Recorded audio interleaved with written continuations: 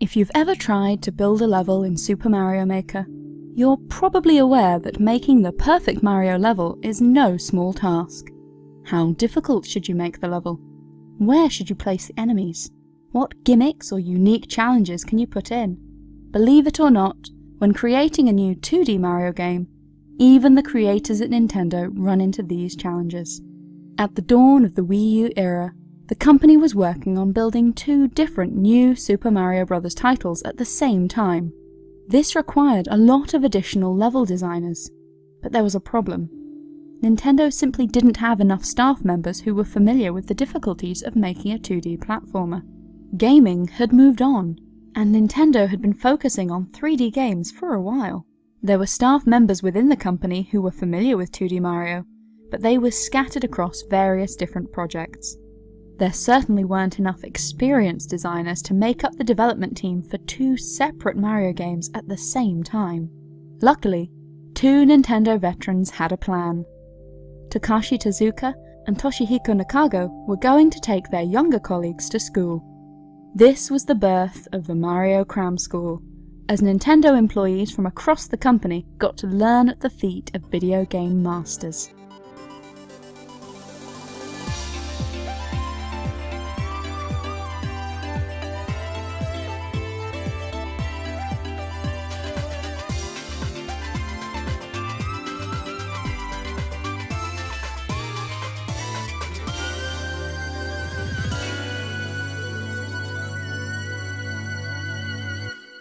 Takashi Tezuka and Toshihiko Nakago were 2/3 of Nintendo's Golden Triangle, their trio of veteran developers who'd worked on countless older games, including many of the original Super Mario titles.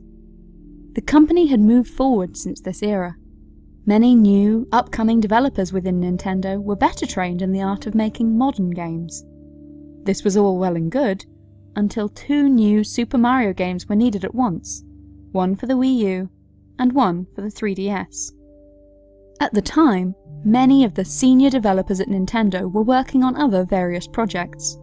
The teams that had made New Super Mario Bros. And New Super Mario Bros. Wii had been scattered, and there weren't enough experienced 2D Mario developers to go around. Takashi and Toshihiko pondered on this problem. How could they arrange their teams in such a way that both upcoming 2D games could be well staffed by people who knew what they were doing? The solution was the Mario Cram School, a chance to teach newer Nintendo employees the basics of crafting the perfect 2D platformer. Takashi and Toshihiko began drawing up a list of potential students for their class, aware that this cram school was unlike anything Nintendo had ever done before.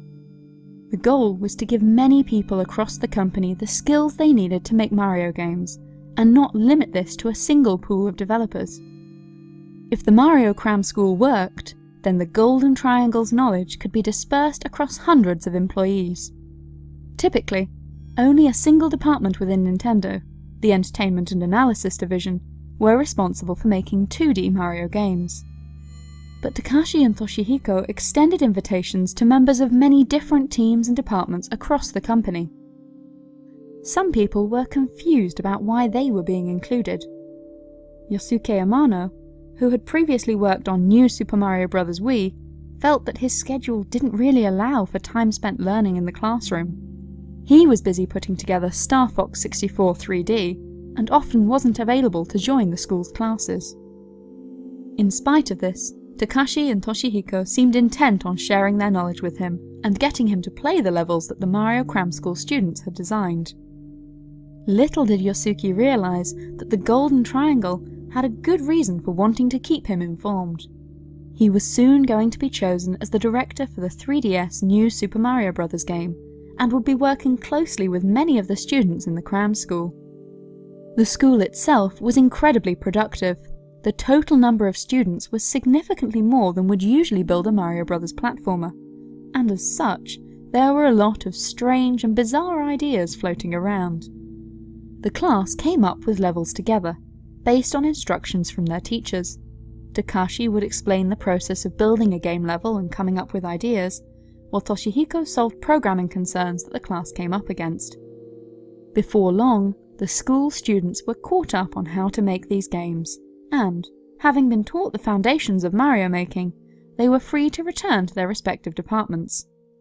Takashi and Toshihiko then informed Yosuke, and another senior developer, Masataka Takemoto, that they would be project directors on the 2 upcoming games. At first, neither director had any idea what they were going to do. Their teams hadn't been formed, and they didn't know who would be joining them. But, one by one, different alumni from the Mario Cram School finished their respective projects and were assigned to work on one of these 2 new games. Of the 2 titles, the Wii U game was staffed by more experienced new Mario creators. Their work was seen as a continuation of the Wii game in the series, and so it was relatively easy to get back into the swing of things, even with many new junior team members who hadn't previously made 2D Mario games. But the question remained, what could be done to make their latest game different from those that had come before?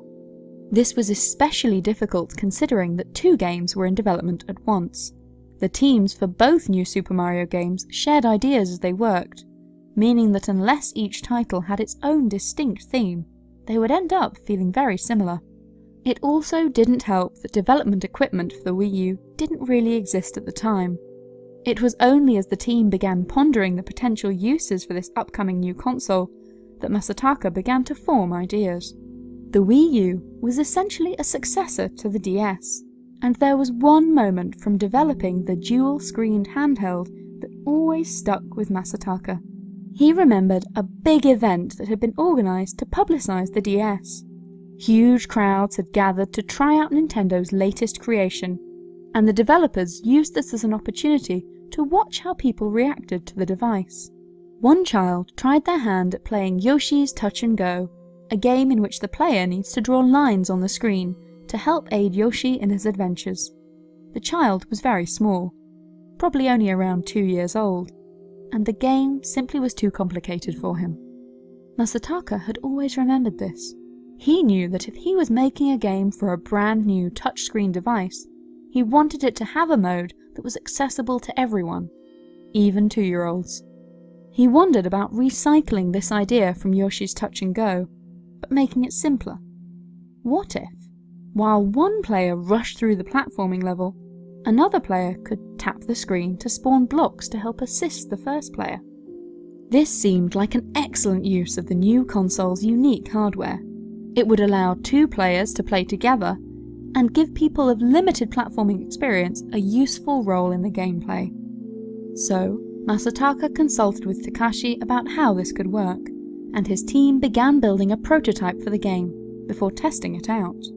Masataka's main fear was that the game would become too easy, that with an assistant spawning extra platforms, the player could bypass many of the game's big challenges. But it didn't turn out this way. As a few of the game's developers tried the mode out, Masataka realised his folly. These spawning platforms didn't make the game easier. Instead, they made it much, much harder, because players began trying to sabotage each other. It became fun to spawn blocks in the way of other players, forcing them to take odd new routes. What in theory was a helpful tool became a lot more interesting as it messed with the balance of power between 2 players. This seemed like a good step in the right direction. Takashi continued to guide the project. He liked this focus on the idea of people of every different level of experience being able to play together, with everyone bringing something important to the table. In many ways, it felt very similar to the core idea behind the Mario Cram School in the first place. No one player was more important than any other. Someone playing by tapping the Wii U gamepad was just as crucial to completing a level as the players who were hopping around on platforms. But making the game simple wasn't enough. To try to give a greater challenge to more experienced players, the team also added a punishing challenge mode, as well as other tweaks that made the game easy to play, but difficult to master. Finally, the game was complete. Takashi felt that New Super Mario Bros. U achieved its goal by democratizing the Super Mario play experience, allowing players of all skill levels to play together.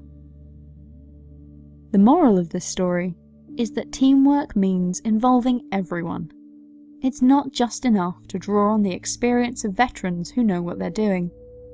A big part of working together is allowing outsiders with less practice to share their ideas as well.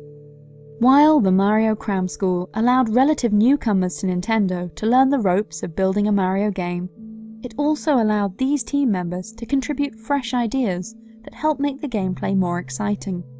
Building games from different Nintendo franchises had helped these players to learn new, original approaches to building classic Mario puzzles.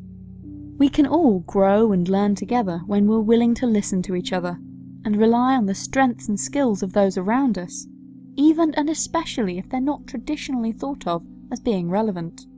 Cherish your own talents. Your unique blend of skills and abilities means that you have a lot to offer, so long as you're willing to work with others who similarly deserve your respect. But this is only half the story. The Mario Cram School also produced new Super Mario Bros. 2 for the 2DS, and the development of this game is even more intriguing.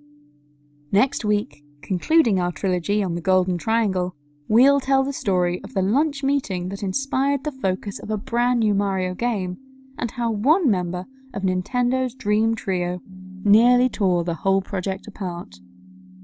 To be continued.